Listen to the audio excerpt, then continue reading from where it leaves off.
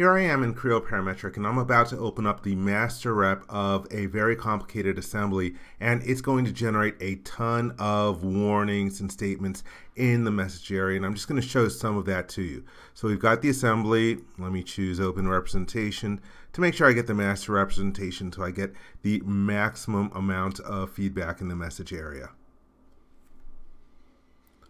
And already you can see a bunch of comments coming in there, and I'm going to come back after this is done retrieving and regenerating to show you how you can see what all those different messages are.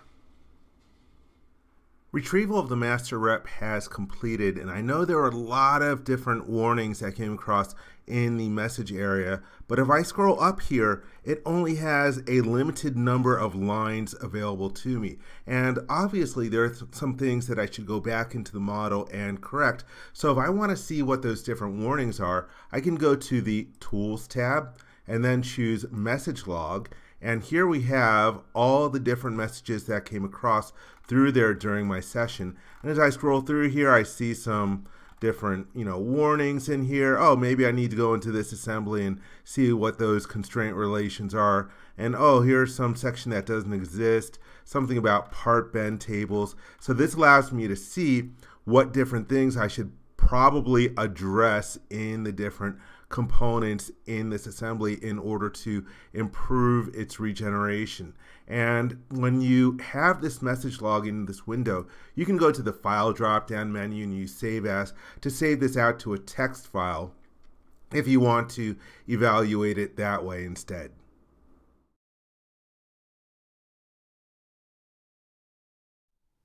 I've been using Creo Parametric and Pro Engineer for 2 decades now, and I'm still finding functionality that makes my life easier.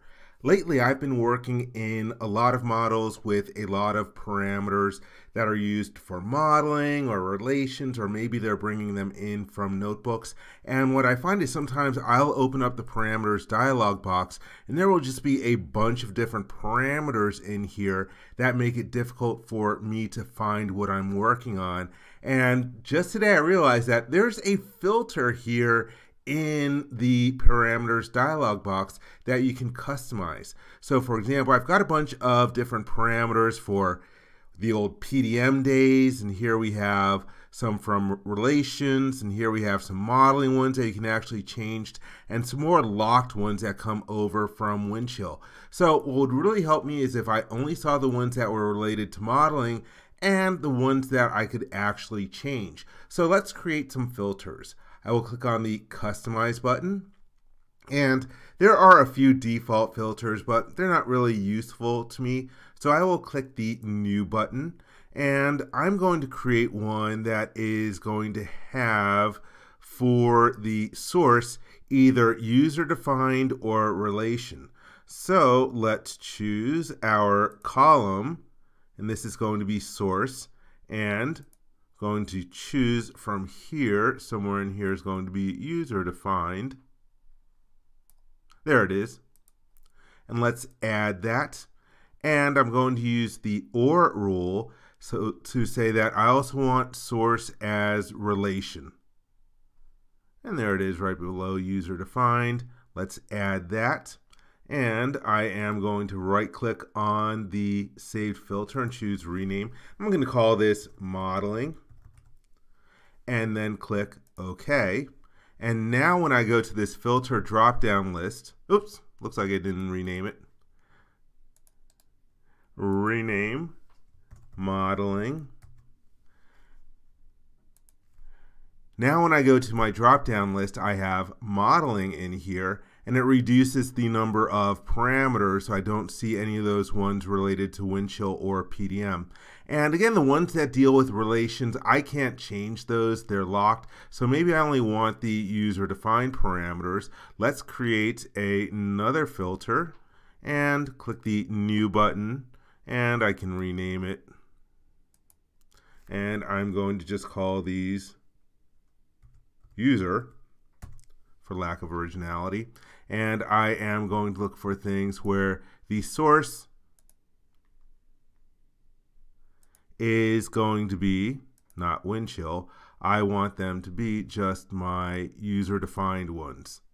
and click the Add button and then OK. And so now when I go to the drop-down list, I can choose User, and there we have just the ones that I am capable of changing.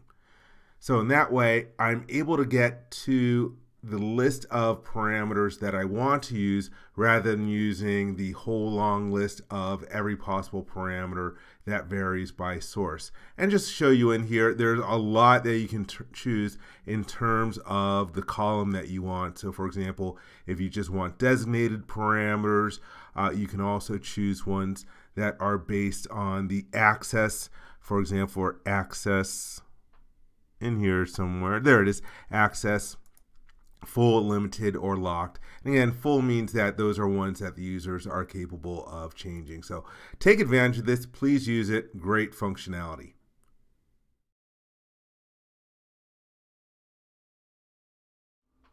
Back in the day, before Dropboxes and file sharing, it was sometimes very difficult to share large models with other people because also back then there used to be very stringent restrictions on the file size that you could attach to emails.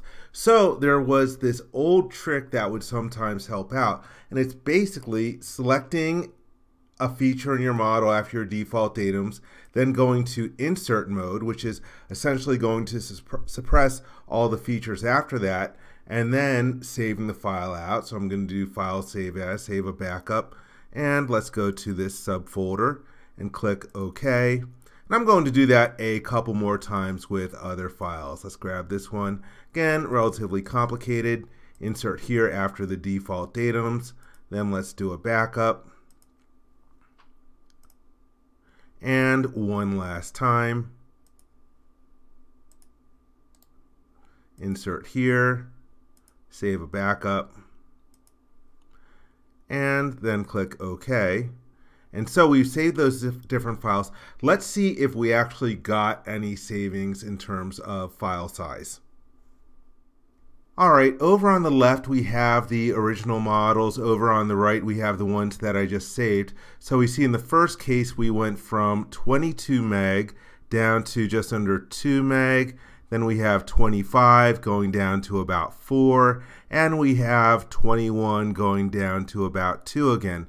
So we're seeing some pretty significant savings in these situations by a factor of 6 to over 10 in some of these cases here. So just a little trick to keep in your back pocket in case you ever need to save a really big file and send it in an email and it's just too big past your company's limitations. I hope you enjoyed this video. For more information, please visit www.creowindchill.com. If you learned something from this video, please give it a thumbs up. And if you like this video, please click the subscribe button to be informed when new videos are uploaded. Thank you very much.